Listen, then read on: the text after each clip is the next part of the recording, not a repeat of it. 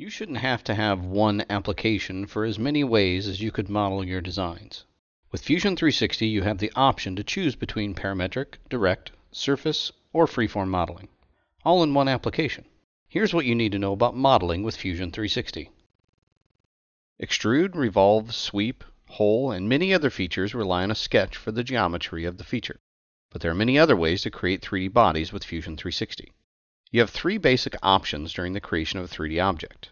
Boolean actions, which are add, remove, combine, create new body, or create new component.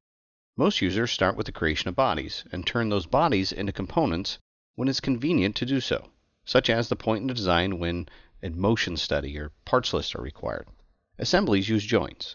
Joints are an intelligent relationship that govern the behavior between two components. When combined with multi-body modeling, as-built joints become a tremendous time-saving tool during the assembly phase of the design. Fusion 360 also has freeform modeling tools that enable designers and engineers to explore form uninhibited from the rigid requirements of traditional parametric modeling, yet with the exacting control over the modification of edges and points you'll need for production parts. Finally, if you choose to model with either parametric or freeform techniques, the bodies are the same as far as Fusion 360 is concerned. You'll combine the two techniques quite often when the design calls for it. Let's review. Fusion provides multiple ways to create and explore form. Fusion gives users the choice between multi-body assembly modeling or externally referencing components from other designs or suppliers. Joints are used to manage the working relationships between components and can be placed as designed.